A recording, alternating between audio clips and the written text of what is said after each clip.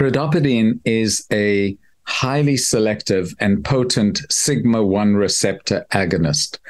There have been drugs in the past that have interacted with this receptor, but there's been none that have been so selective and so clearly acting on this target at these therapeutic doses with very little off-target activity. Activation of the sigma-1 has been shown in the past to have numerous impacts on neuroprotective approaches to therapy. We also know here, for example, in Huntington disease and ALS in particular, what we see is that this drug has major activity on pathways that provide neuroprotection. This includes enhancing autophagy, decreasing ER stress, having impact on improving the connectivity in the brain with increasing spines, decreasing neuroinflammation, enhancing BDNF secretion, all of which are associated with neuroprotection in the past. What we also know is that these effects are completely mediated through the sigma-1 receptor. And how do we know that? We know that because if you delete in those experiments one gene, the sigma-1 receptor, you lose the neuroprotective effects completely. Also, if you use a highly selective sigma-1 receptor antagonist, you lose the effect completely. So remarkably, this really shows in vivo in studies that the neuroprotective effects are only mediated through the sigma-1 receptor. Well, the drug was initially thought to interact with D2 and D3 dopamine receptors.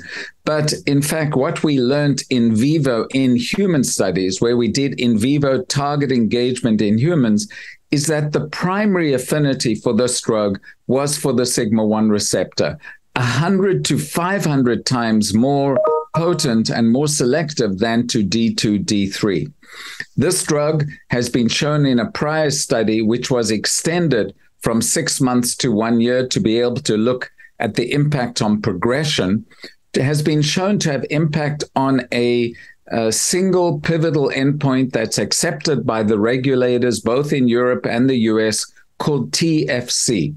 TFC measures function, the ability of the patients and the subjects to continue to manage their finance, stay employed, look after activities of daily living, participate in domestic chores, and also that they're being able to be cared for on their own. This is a scale that's been around for 40 years, now accepted as part of a single endpoint for pivotal trials. And this has been accepted both by the EMA and FDA in this single pivotal phase C trial that is now underway. This study started in October 2020, when the pandemic of COVID was on us and creating massive disturbance. We were worried that we would have some delays in recruitment. Our target for recruitment was 480 patients by the end of November 2021. To our pleasure and delight, we were able to recruit ahead of schedule, about 6 weeks to 2 months, and we recruited 499 patients ahead of target.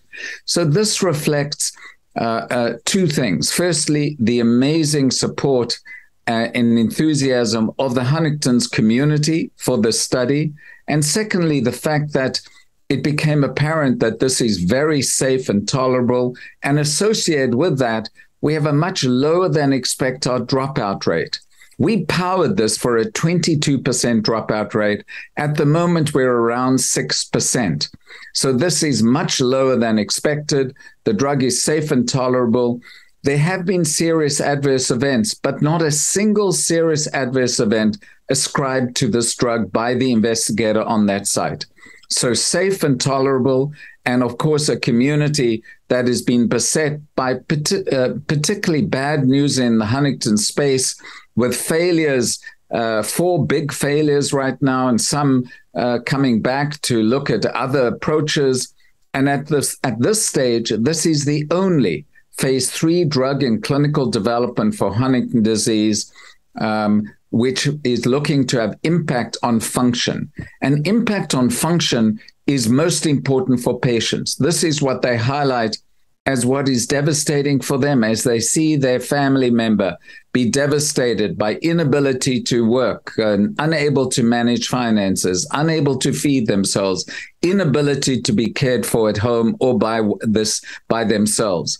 So this has impact on function, and our goal here is to assess whether pridopidine has any impact on delaying the progression of function, and of course that would be very welcome by the community.